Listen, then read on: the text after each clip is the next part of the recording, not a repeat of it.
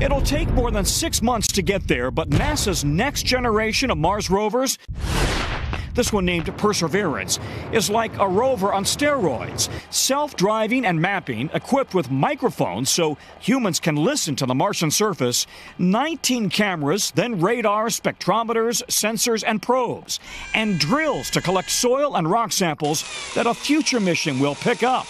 But the coolest feature of all, a miniature helicopter named Ingenuity attached to the belly of the rover. The first aircraft ever to take off and land on another planet for aerial surveys. Mimi Ong is the helicopter project manager.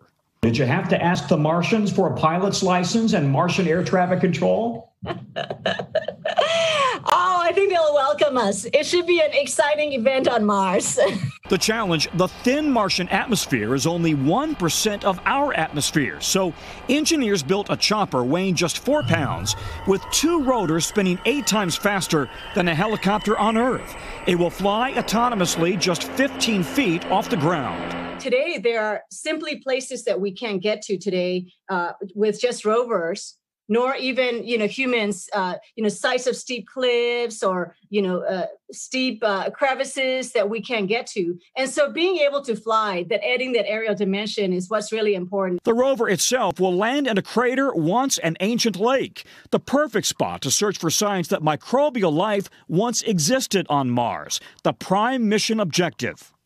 If we find evidence that life was present billions of years ago, it becomes much more likely that it has migrated below the surface and exists there today, where it is both warmer and we would expect that there would be liquid water.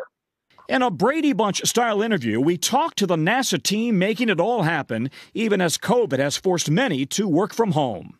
It's even put another layer of excitement and challenges for our team to figure out how we build rovers, a lot of us with children in our laps and other things at home. And so it's been a big challenge, but really exciting.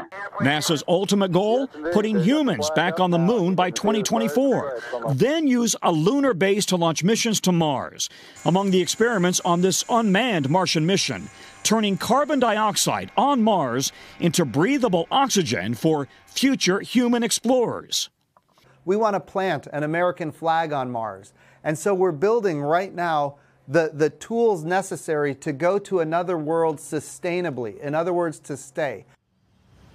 Pretty cool stuff. Listen, we would according to NASA, to put people on Mars in the mid-2030s. If you would like to learn more about this, get the kids interested, they have a fantastic website, Mars 2020 with NASA. You can even print a boarding pass to go on to Mars, learn about the mission, learn about Mars itself. Pretty cool stuff. Guys, back to you. That's really fun. And Tom, elsewhere in space, we're getting an unprecedented look at Saturn. That's my daughter's favorite planet. What can you tell us? Other space news this morning. Yeah, take a look at the photographs taken on July 4th from the Hubble telescope looking at Saturn and the rings changing color. This is summer right now in the northern hemisphere of Saturn, and the colors are spectacular. You see storms raging. By the way, the southern hemisphere, a darker hue of blue. It's winter there in the southern hemisphere. Guys, I have a little bit of bad news, though, about Saturn.